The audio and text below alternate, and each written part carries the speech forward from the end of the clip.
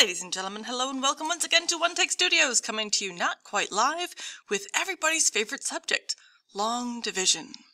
Specifically polynomial long division, which, for better or worse, looks a lot like grade school long division. So we're actually going to start with a walk down that lane. This is part of a larger topic, so this is a video that only focuses on polynomial long division for the moment. Alright, so we're talking 3 dividing into 526. How did this work? How many times does 3 go into 5? Once. And then 1 times 3 is 3. And then we subtracted. 5 minus 3 is 2. And then that was so much fun. We brought down the 2 and we did it again.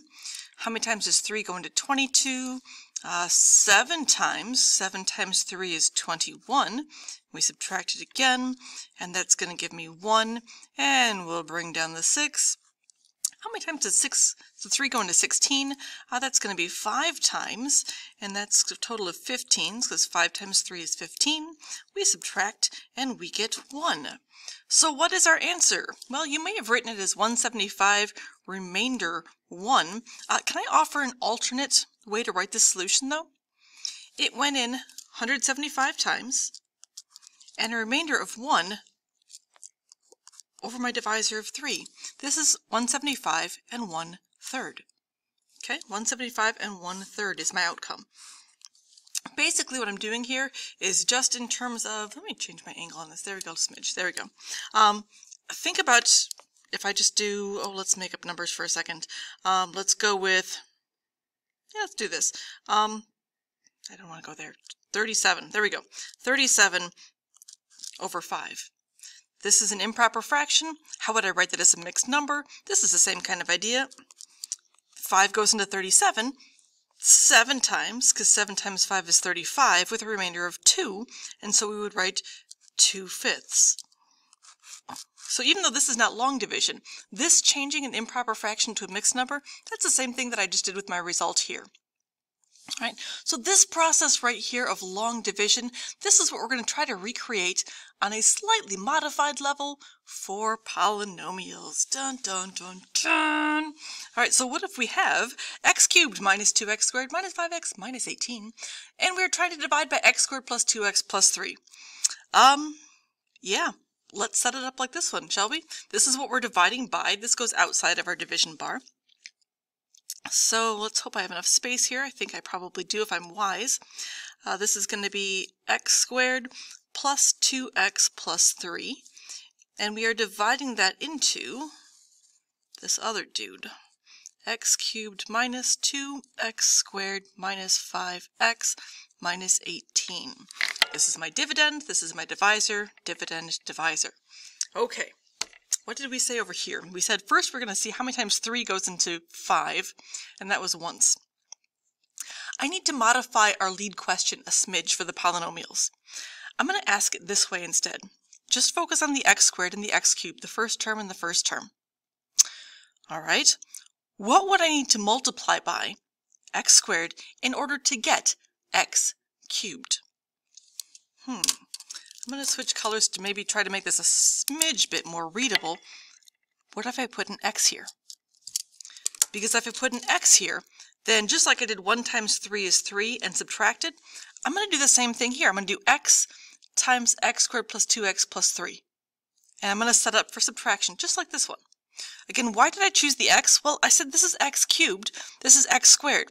X squared times x would cause it to match the x cubed. I'm looking to match this term to this term. And 1x multiplied by x squared would give me x cubed. There's the match I'm looking for. With this, however, I am multiplying these guys times all 3 of these terms. So I'm going to do the x times the x squared, which is x cubed, which matches, which is what I wanted. I'm doing the x times the 2x, that's a plus 2x squared. I'm doing the x times a 3, which is a positive 3x. Okay, look at like terms, like terms, like terms. Coincidence? I think not. This actually lines up really well. Now, this is not one of those skills that's going to save your life someday, but It's worth just kind of working through here. And if you're not paying attention right now, if your brain is off like chasing butterflies in a field, you're about to lose this. Just like we subtracted 3 here, we're going to subtract this entire outcome. We are subtracting all of this. Subtracting all of this. Are you paying attention? X cubed minus x cubed. Gone. Good. I wanted that to happen. That's why I arranged to have the x cubed there so my first term would drop out. Negative 2x squared minus 2x squared. Negative 2 minus 2 is negative 4x squared. Watch your signs.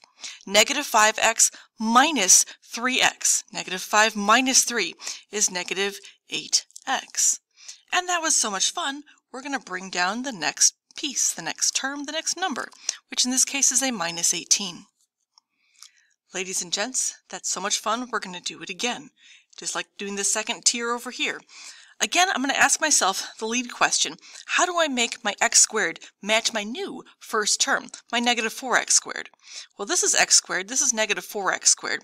If I multiply this by negative 4, I think that would actually work quite nicely. Because negative 4 times x squared is negative 4x squared. So I just put the negative 4 here, and again, this negative 4 is going to be multiplied times all 3 of these terms here. So negative 4 times x squared is negative 4x squared. Yay, it matches. That's what I wanted. Negative 4 times 2x is negative 8x. Ooh, that one matches too. I wonder what that means. And then negative 4 times 3 is negative 12. That one doesn't match. All right. Do you remember what comes next? We're going to subtract everything in this line, just like we subtracted the 21 over here. So minus all of this. Again, you've got to be focused. Are you focused right now? Because if you lose the sign, you're going to be wrong. Negative 4x squared minus negative 4x squared. Negative 4 minus negative 4. Gone. 0. Wipes out. Negative 8x minus negative 8x. Wait a minute. That's also going to be gone. Does that always happen? No, but it happens sometimes, and this is one of those times. Negative 18 minus negative 12. Hold on, so negative 18 minus negative 12, that's essentially adding 12 to this. This is going to be negative 6. Okay, all right. So what did I do with my remainder over here? I said I'm going to write this like it's a mixed number. I'm looking at how many whole times it goes in, and then taking my remainder and stacking it over divisor. Remainder over divisor. So this is x minus 4. That's how many whole times it goes in. I'm going to take for my remainder, which is negative 6. I'm going to stack that over top of my divisor. Okay? So I'm going to write it actually like this right below here. This goes in x minus 4 times and has a remainder of negative 6 over my divisor, x squared plus 2x plus 3. Ladies and gentlemen, that is my answer to my division problem. Goes in x minus 4 times, I take the remainder, stack it over top of the divisor. This is my giant, hideous mixed number, and this is my answer. Okay? I'm going to do one more of these. They don't sit well with people, and you won't have to do them that much in your life, but occasionally you do need this skill, so I'm just kind of throwing it out there. All right, so this one worked out pretty nicely. Why? X cubed, x squared, x to the first, no x. X squared, x to the first, no x. Descending order, both of them. And there were no gaps in the lineup. This is 2, 1, 0 for my x powers. 3, 2, 1, 0 for my powers. You need a delightful battle cry to go with this. Descending order is a necessity, and no gaps in the lineup. And I'll show you an example with gaps here in a moment so that you can see that. So, ladies and gentlemen, when you are doing long division, this is what I want you to yell. Descending order, no gaps. Descending order, no gaps. Because if you forget this and you mess it up, none of it's going to work out correctly. So let's look at what that might be. All right, so like I said, one more. Then I promise to leave you alone. I wrote this a little bit differently. This I wrote is stacked as a fraction. This I wrote with a division sign in the parentheses. It's the same thing, and it's going to work the same way. But considering that we just talked about descending order, no gaps, seriously, I want you to cheer that like at football games and basketball games and stuff. Ooh, volleyball games too. Why not? X to the fourth, x to the third. It's in descending order. X to the first. What are we missing? we do not have an x squared term. That's a gap. We're going to have to fill in that gap to make this work. Is this one okay? This is x to the first, x to the 0. Yeah, that one's actually okay. So I'm going to set this up with x plus 2 on the outside because that is what I'm dividing by. That's my divisor. And then under here, my dividend, let's see. Am I using the word dividend right? I just had a mental brain fart there. I don't know. I guess we'll find out.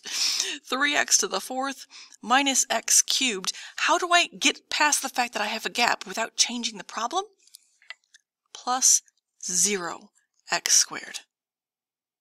That didn't change the problem. That's just a 0, but now it's a placeholder, so I do not have the gap that I'm trying to avoid. And then plus 5x and minus 1. Descending order, no gaps. Beautiful. Now, I want you to be brave. Here's what I really, really want right now. I want you to pause this video, and I want you to do your best to actually divide this using this as a model, and then come back to me. It'll probably go terribly wrong, and that's okay. Write in pencil and try this, okay? So please pause now. You better have paused. All right, let's see here. Coming back to what did we do? We were trying to match the first term with the first term. So I need the x to match the 3x to the 4th. So what would it do? I need to multiply by 3 to make that happen. This is x to the 1st, this is x to the 4th. So I'm going to need a 3x cubed to make that happen. So again, we are launching our water balloons. That's going to get multiplied by both of these terms. So 3x cubed times x is 3x to the 4th, which is what I wanted to happen. It matches, yay me. And then 3x cubed times 2. That's a positive 6x cubed. And check it out, our like terms still match up. What comes next? We subtract, right? We subtract everything in the line. Don't blink. Keep your focus. Those two are going to drop out. 3x to the 4th minus 3x to the 4th. Negative 1x to the 3rd minus 6. Negative 1 minus 6 is negative 7x to the 3rd. That was so much fun. We'll bring down the next one. It's a 0, but we can do that, right? That's okay. All right, we can do that. So now, new first term. Make a match. What would I multiply the x by to make it match a negative 7x cubed? Well, okay, that's going to have to be a negative 7 as part of that. And then this is x cubed, so we're going to have to multiply by x squared to make that happen. So again, this next term, the negative 7x squared, is going to get multiplied times both of these guys to give me a negative 7x cubed. And then negative 7x squared times 2 is minus 14. Yes? Yes, x squared. Subtract everything in the line. Pay attention, subtract carefully. Negative 7 minus negative 7, those terms drop. 0x squared minus negative 14x squared. Minus negative, that's positive 14x squared. Bring down the next one. Plus 5x, we are getting there. First term. Make a match, boys and girls, make a match. This is an x, this is a 14x squared. What will we need? Well, we're going to need the positive 14, and we're going to need one more x, because x times x would give us our x squared. So again, our new term, 14x times each of these guys right here. So it's a positive 14x squared, and then times 2, that's going to be plus 28x. But that's not attractive. Who cares? Keep going. Subtract everything in the line. 14x squared minus 14x squared, gone. 5x minus 28x should be hopefully negative 23x, yes? And there's still one number we haven't brought down yet, so one last time, minus 1. One last time, people. Make a match.